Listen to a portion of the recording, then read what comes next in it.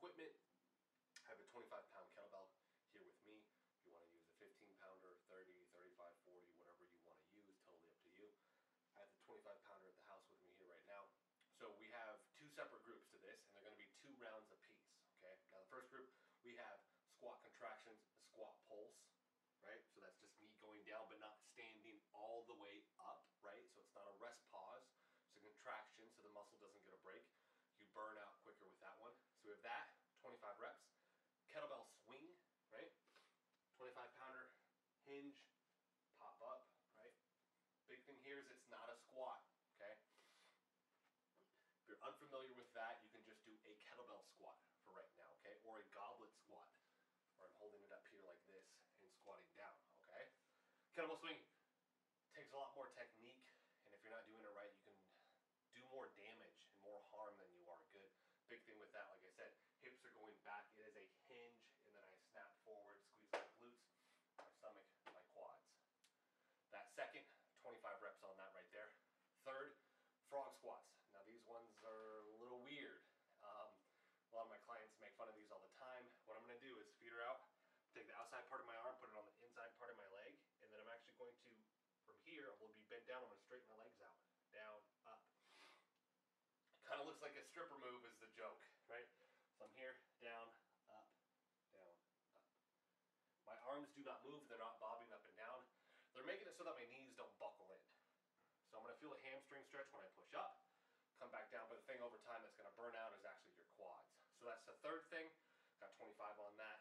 After that, lunges. You can do these anyways. I can either do them traveling, or I can do them stationary, and with stationary I can do them forwards or backwards. For this video I'm actually going to do back stepping. I'm going to do 12 per leg, so 24 total. So I'll do one leg at a time for this.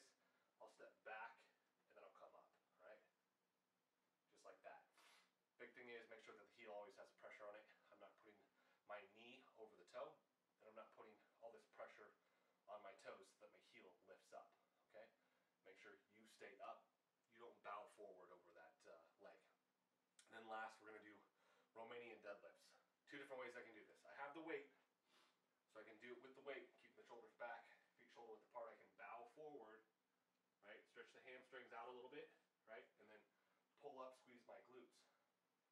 If I didn't want to mess with the weight, I could actually do prisoner good mornings.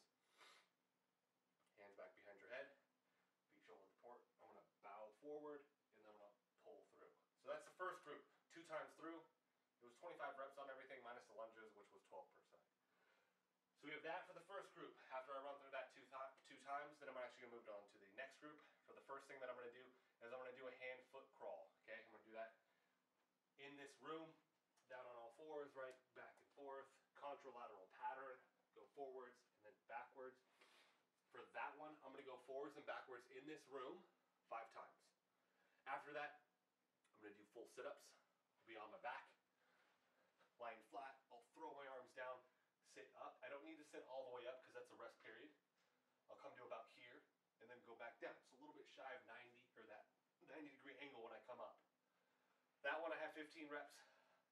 After that, I'm going to do a hip up, so I can just stay in the same position.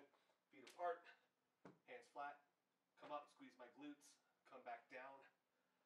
I'm going to do 25 of those, and then I'm going to finish with 1 leg Romanian deadlift. Now you can do this with the weight, okay? And some people do it same leg, where they do the same leg and they reach down like this. I don't like it. I like more of a contralateral pattern, so I do opposite, right? Opposite leg.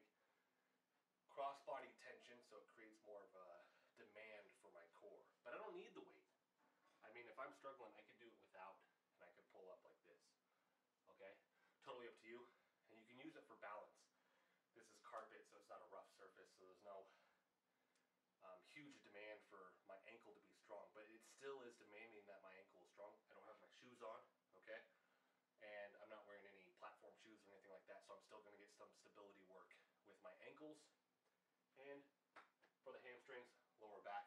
For that one, I'm going to do 10 per side. That whole thing, I'm going to do 2 times through on that, okay?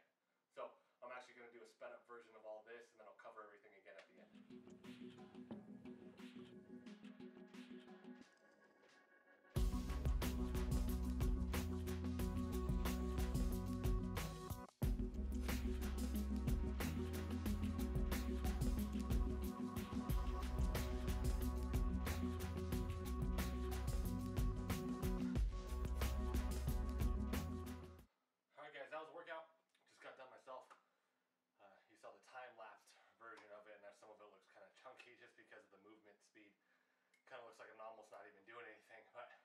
got everything done, took about 20 minutes.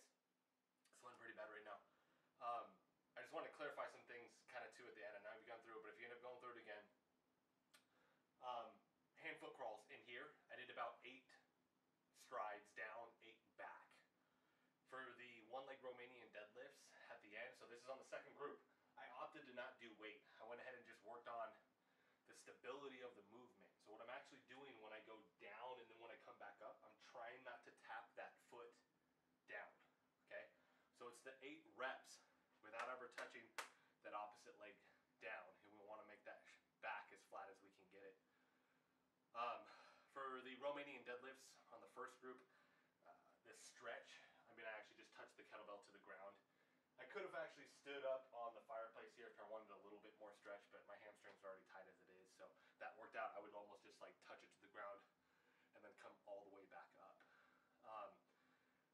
Everything else, was good. The other thing I want to say is that I actually made sure that when I was transitioning or if I was getting up off the ground, I wasn't using my hands. And this is where that move nap modality comes into play.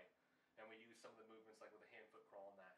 But I want to make sure that I'm not using my hands to get up, okay? Especially when I'm tired. I want to make sure that I emphasize that. So there's a handful of different ways that you can do that. I'll have some videos showing some of those ways also. But for right now, if you don't know, just try any way that you can to just get up off the ground without using your hands. So that was the workout, guys. Really, really enjoyed it. It was good. It got me sweating. So if you have any questions or comments or anything like that, please do that below. I'm definitely going to keep making these videos because it keeps me accountable too, not just for myself, but for you guys as well. So I want to thank you so much for watching, and I'll have a couple videos coming up here pretty soon.